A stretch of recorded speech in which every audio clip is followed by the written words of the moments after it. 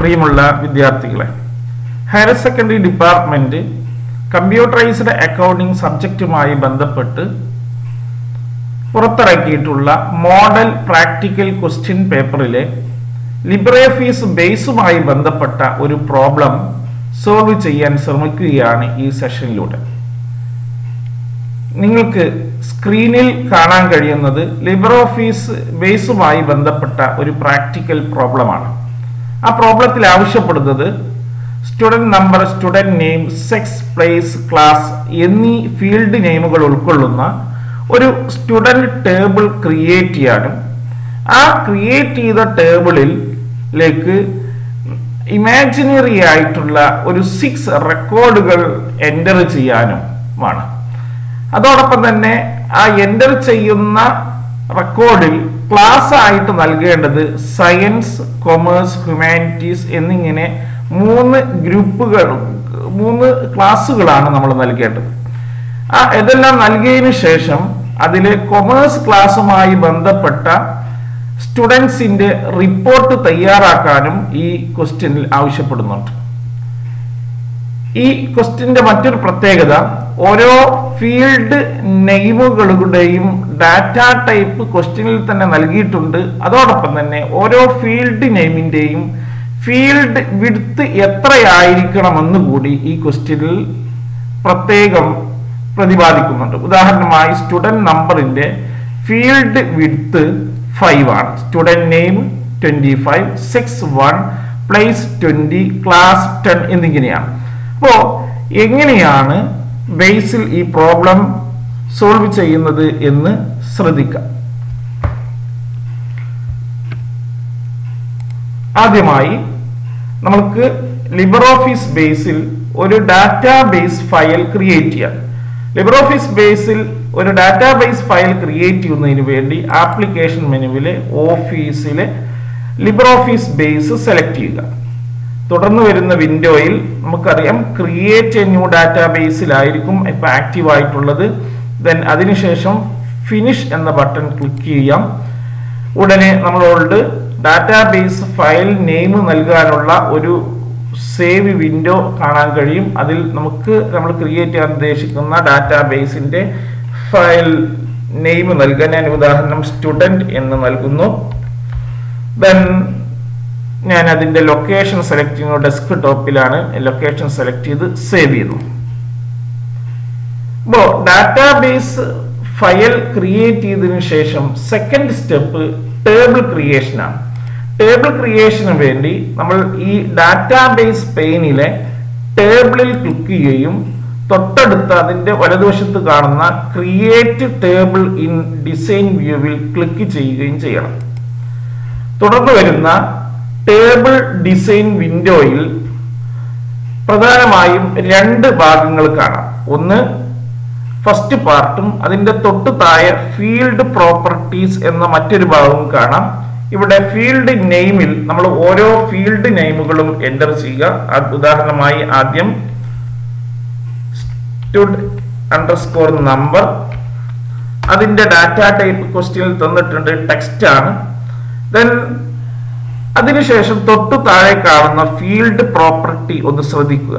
അവിടെ നമുക്ക് പ്രധാനമായും 4 ഫീൽഡുകൾ കാണാം. Entry required, length, default value, format, example. ഇവിടെ നമുക്ക് ലെങ്ത് എന്നുള്ളിടത്ത് 100 എന്ന് കാണാൻ കഴിയും. ഇവിടെയാണ് നമ്മൾ ക്വസ്റ്റ്യനിൽ ആവശ്യപ്പെട്ടിട്ടുള്ള ഫീൽഡ് വിഡ്ത്തിന്റെ ഫിഗർ നൽകേണ്ടത്. ഉദാഹരണമായി സ്റ്റുഡന്റ് നമ്പറിന് ഫീൽഡ് വിഡ്ത്ത് നൽകാൻ ആവശ്യപ്പെട്ടിട്ടുള്ളത് 5 ആണ്. അപ്പൊ ഈ 100 മാറ്റി നമ്മൾ അവിടെ 5 എന്ന് നൽകാം. ദെൻ ഇനി നെക്സ്റ്റ് അടുത്ത ഫീൽഡ് നെയിം നമുക്ക് എൻ്റർ ചെയ്യാം. Student student name. Then enter press ചെയ്യുന്നു. അതിന്റെ ലെങ്ത് നമുക്ക് അഡ്ജസ്റ്റ് ചെയ്യാൻ 25 ആണ്. Then next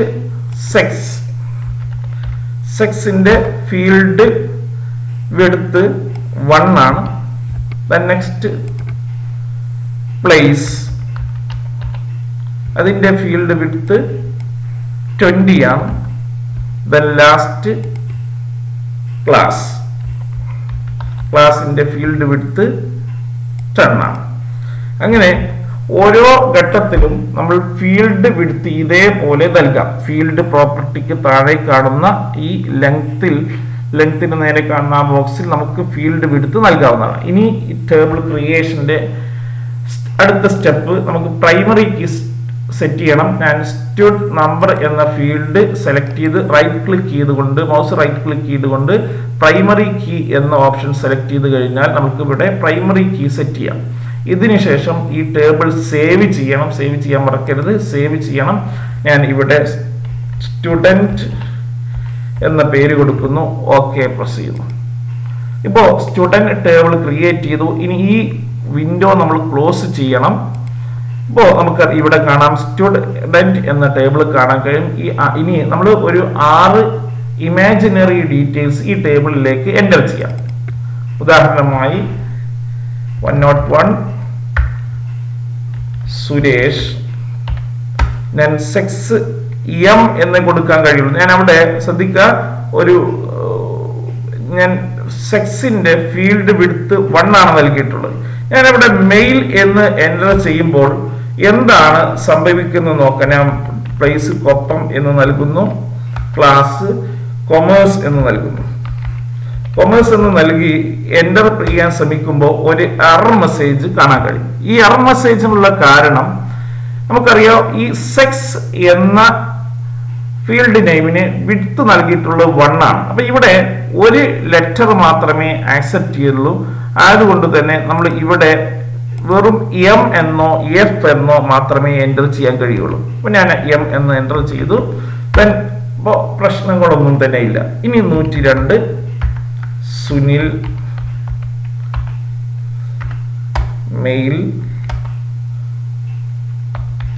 Pattambi humanities.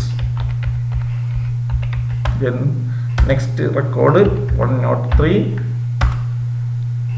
Ramya Koppam female Koppam then commerce. next 104 Rahim male Vilayur science. next 105 Alex male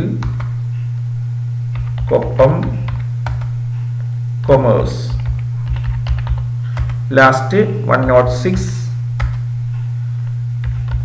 Selena female Pattambi then commerce. ഇപ്പോൾ imaginary ആയിട്ടുള്ള 6 റെക്കോർഡുകൾ എൻ്റർ ചെയ്ത് കഴിഞ്ഞു. ഇനി സേവ് ചെയ്യുക. ആ ടേബിളിലെ റെക്കോർഡുകൾ സേവ് ചെയ്ത് ഈ വിൻഡോ നമുക്ക് ക്ലോസ് ചെയ്യാം. ഇപ്പോൾ നമുക്ക് ഈ സ്റ്റുഡൻറ് ടേബിളിലെ ഡീറ്റെയിൽസ് നമുക്ക് ഇവിടെ കാണാം. സ്റ്റുഡൻറ് ടേബിളിലെ ഡീറ്റെയിൽസ് ഇവിടെ കാണുന്നതിന് വേണ്ടി ഇപ്പോൾ ഇവിടെ ഡോക്യുമെന്റ് ദെൻ ഞാൻ എന്ന് കാണും. ഇതിൽ ഡോക്യുമെന്റ് സെലക്ട് ചെയ്ത് കഴിഞ്ഞാൽ ആ സ്റ്റുഡൻറ്റിന്റെ ഡീറ്റെയിൽസ് നമുക്ക് ഈ ഫ്രണ്ടിൽ തന്നെ കാണാൻ കഴിയും.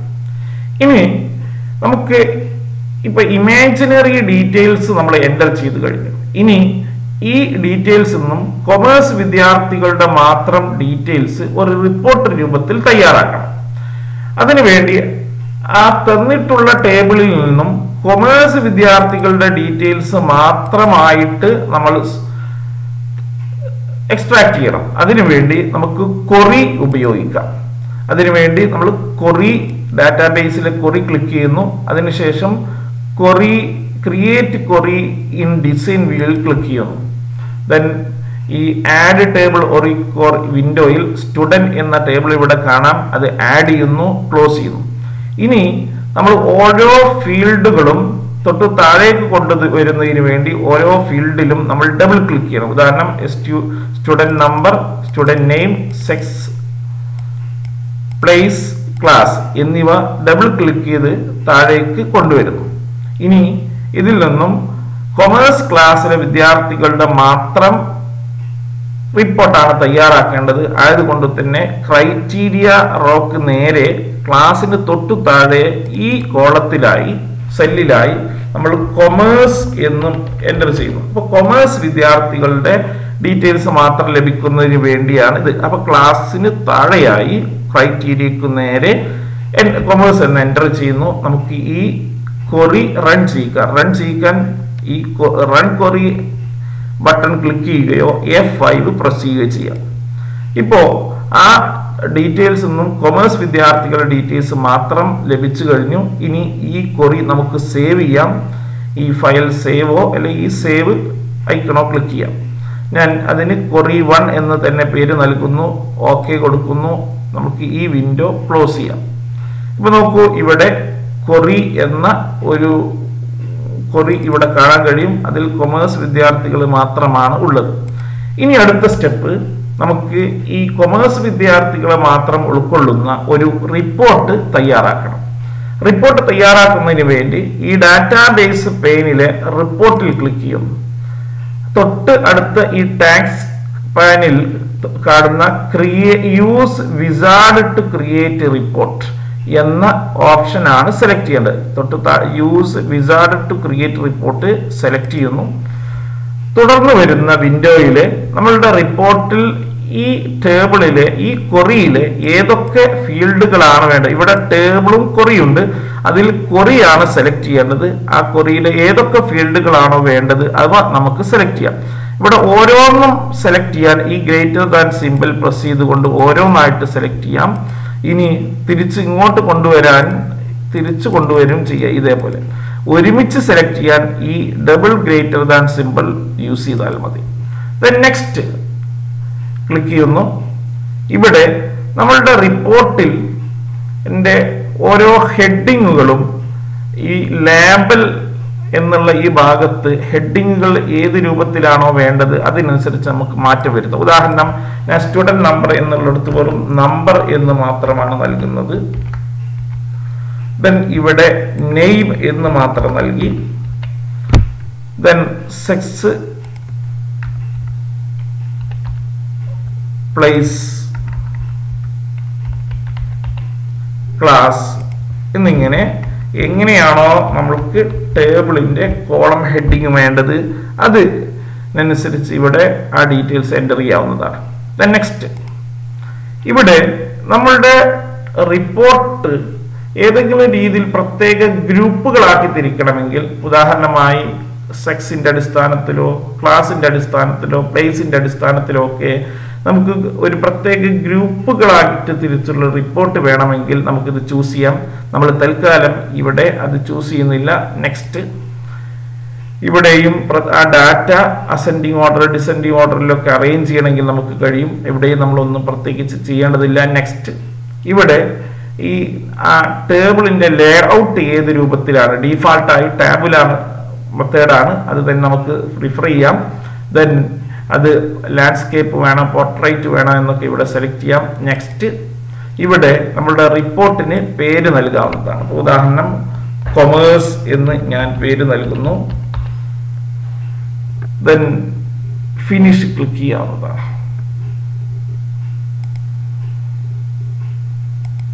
ഇപ്പോൾ നമ്മൾ ഒരു റിപ്പോർട്ട് തയ്യാറാക്കി കഴിഞ്ഞു. അപ്പോൾ നമ്മൾ ഇമാജിനറി ഡീറ്റെയിൽസ് നൽകി അതിൽ നിന്നും കൊമേഴ്സ് സ്റ്റുഡൻസിന്റെ മാത്രം നമ്മൾ ക്വറി ഉപയോഗിച്ചുകൊണ്ട് കണ്ടെത്തി ആ ക്വറിയെ അടിസ്ഥാനമാക്കി ഉള്ള ഒരു റിപ്പോർട്ടാണ് നിങ്ങൾക്ക് സ്ക്രീനിൽ കാണാൻ കഴിയും. അപ്പോൾ ഇതേപോലെ നമുക്ക് ലിബ്രെഓഫീസ് ബേസിൽ റിപ്പോർട്ട് തയ്യാറാക്കാം. ഇനി നോക്കൂ, നമ്മൾ മുമ്പ് തയ്യാറാക്കിയ ക്വറി എപ്പോൾ വേണമെങ്കിൽ നമുക്ക് ഇവിടെ നിന്ന് കാണാവുന്നതാണ്. റിപ്പോർട്ട് കൊമേഴ്സ് റിപ്പോർട്ടിൽ ക്ലിക്ക് ചെയ്ത് കഴിഞ്ഞാൽ നമ്മൾ തയ്യാറാക്കിയ റിപ്പോർട്ട് ഇവിടെ കാണാം. അപ്പോൾ ഒരു ക്വറിയും റിപ്പോർട്ടും തമ്മിലുള്ള പ്രധാന വ്യത്യാസം, നമുക്ക് ക്വറിയിലുള്ള ഡീറ്റെയിൽസ്, ഉദാഹരണം ഞാൻ ഒരു ക്വറി ഓപ്പൺ ചെയ്യാണ്, ഈ ഡീറ്റെയിൽസ് നമുക്ക് പ്രിന്റ് ചെയ്യാൻ കഴിയുന്ന രൂപത്തിലല്ല. എന്നാൽ നമ്മൾ തയ്യാറാക്കുന്ന റിപ്പോർട്ടുകൾ നമുക്ക് പ്രിന്റ് ചെയ്യാൻ കഴിയും. നോക്കൂ, ഇത് പ്രിന്റ് പ്രിവ്യൂ മറ്റ് ഡീറ്റെയിൽസ് ഒക്കെ ഉണ്ട്. ഇത് നമുക്ക് പ്രിന്റർ ഉപയോഗിച്ചുകൊണ്ട് നേരിട്ട് പ്രിന്റ് ചെയ്യാൻ കഴിയും. എന്നാൽ ക്വറിയിലെ ഡീറ്റെയിൽസ് നമുക്ക് ജസ്റ്റ് ഡിസ്പ്ലേ ചെയ്യാനേ കഴിയുള്ളൂ. ഓക്കെ, ഈ സെഷനുമായി ബന്ധപ്പെട്ട് വല്ല സംശയങ്ങളും ഉണ്ടെങ്കിൽ തീർച്ചയായും കമന്റ് ചെയ്യാൻ മറക്കരുത്. ഈ വീഡിയോ നിങ്ങൾക്ക് ഉപകാരപ്പെട്ടെങ്കിൽ നിങ്ങളുടെ സുഹൃത്തുക്കൾക്ക് ഇത് റെക്കമെൻഡ് ചെയ്യണം.